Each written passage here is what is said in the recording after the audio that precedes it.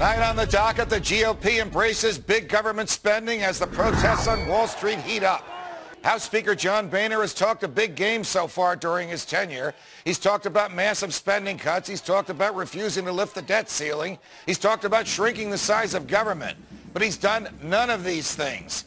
Today comes word that House Speaker Boehner will push for a massive public works bill centered around transportation projects and likely paid for by taxes on energy. That would be gasoline. More on that later in the show. But tonight, tensions are rising in Lower Manhattan despite protesters averting a confrontation with police this morning. Many of the demonstrators are camping out in Zuccotti Park, which they've termed Liberty Park, a privately owned park in Lower Manhattan that is reserved for public use.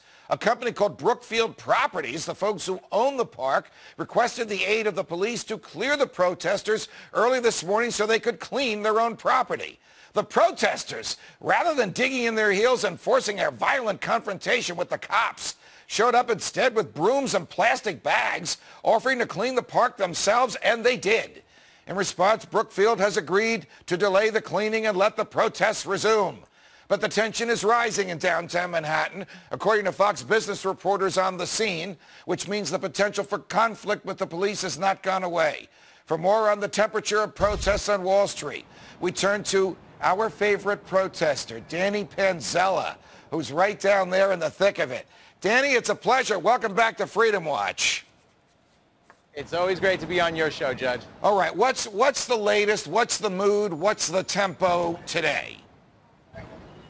Well, there is some tension going on right now. It looks like we've got a temporary reprieve, but everybody's very nervous that the NYPD is going to force us out of the park today.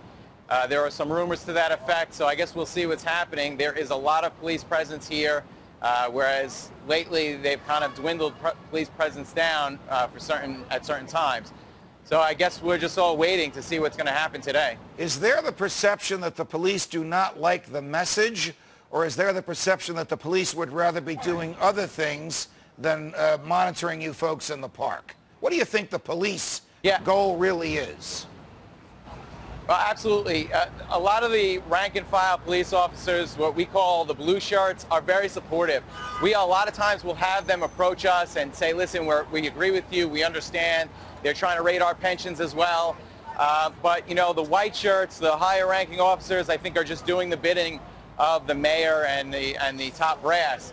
So there is definitely a vibe of support from the rank and file police officers, and they certainly don't want to be down here arresting people for violating the First Amendment, for the most part. Earlier this week, our show, in an effort to find common ground between the libertarian protesters, of whom you are one, and the big government protesters, which seems to embrace the values of most of the crowd.